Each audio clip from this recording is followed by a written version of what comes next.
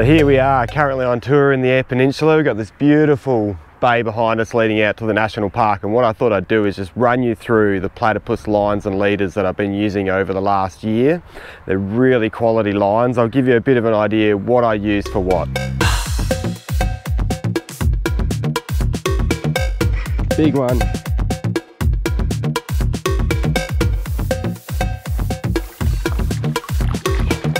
Beautiful. So firstly, the Platypus Super Braid. Now I've used a lot of different braids in my time, and there's one thing that I do not like is not being able to trust my braid. And what I've found with the Platypus Super Braid, it's just a good, honest braid. It is very strong, it's hard wearing, it ties fantastic knots, and particularly with things like cod fishing where you're only going to get one shot in even days of fishing, you need to know that you can trust your braid, and the Super Braid is just that. So for me, braid has to be easy to see. Now the Super Braid's a really nice yellow colour, and that means I know exactly what my lure's doing at any point during the cast. And I've also found the yellow holds its colour and doesn't dull off like a lot of other braids do.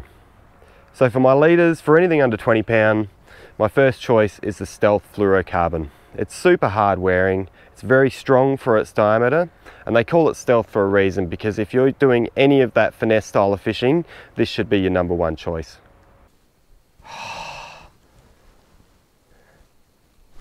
Yep, got him. Got him, got him, got him, got him. So now to the heavy stuff. And this is a new product from Platypus. It's the Hard Armour Tough Leader. And this is what I've been using for all of my cod fishing, and it's been absolutely fantastic. So for my cod fishing, I've been using both the 60 and 80 pound. For the lighter applications, whether it's yellow fishing, flathead fishing, casting for big salmon off the beach, or squidding, I've been using the 40 through to the 20 pound. So the best part about the Platypus range, it's Australian owned, they make products in Australia, and I think that's something we can all be very proud to fish.